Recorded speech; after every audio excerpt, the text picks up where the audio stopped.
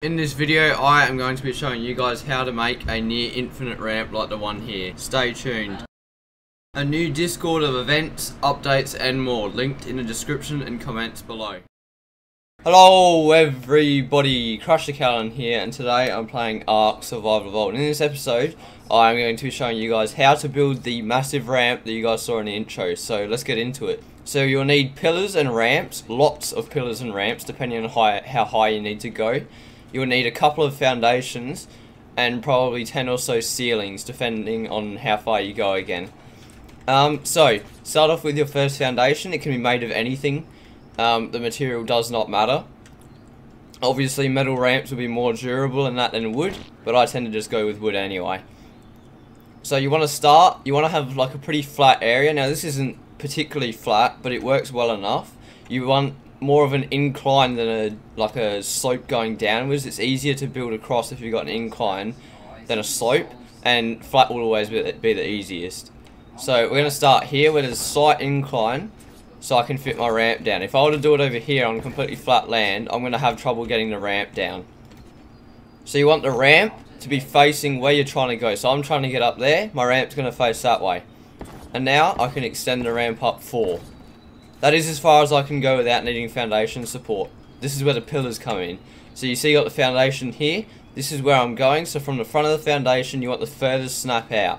So not the one on the foundation like this, but the furthest one.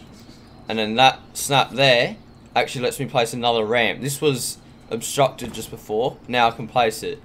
And then you move along with pillars as far as you can go. So as you can see, every pillar that I add is an extra ramp that I can go higher. So the more pillars, the more ramps, the higher I can go. Now, you may encounter an issue like this, where you cannot place ramps because they are too low.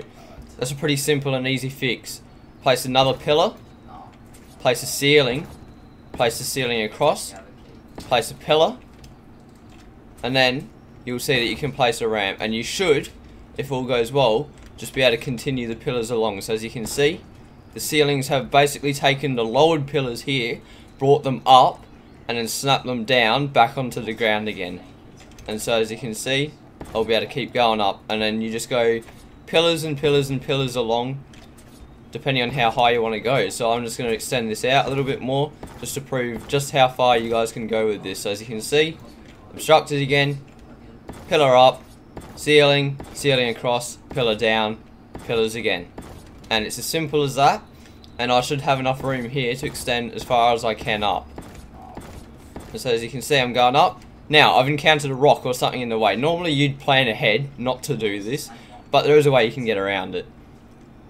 So, what you can actually do is you can place another foundation at the start, another ramp at the start, and the pillars that you have already placed will actually support these ramps that you're placing off to the side. So you can go one off to the left or one off to the right on either side of where you've started your pillars. And as you can see, I'll be able to keep going up. Now, I require foundation support. Now, I'm not sure here if I can just keep going forwards or if I'll have to take it across. It depends on the situation that you encounter. I might be able to just extend it out like this and it might give me more room. We'll just go up and see. Yes, so I can keep going in the straight line, which doesn't really make any sense because technically I've deviated from the one line that I'm making, but apparently it works. And so you can just keep going along and extend it out further and further. And as you can see here, I'm getting up very close to the base. They'd have a turret wall right here, and I can go up with my stego and start soaking. So that is where this method really excels. Now, you can also, if a ramp gets damaged, you can replace it and it will not destroy the rest of the ramp. As long as you do not demolish one of the bottom ones, then you'll be fine. So I can take this one here, replace it, and the whole thing still stays up. But yeah, so that is how you build just about infinite ramps in Ark.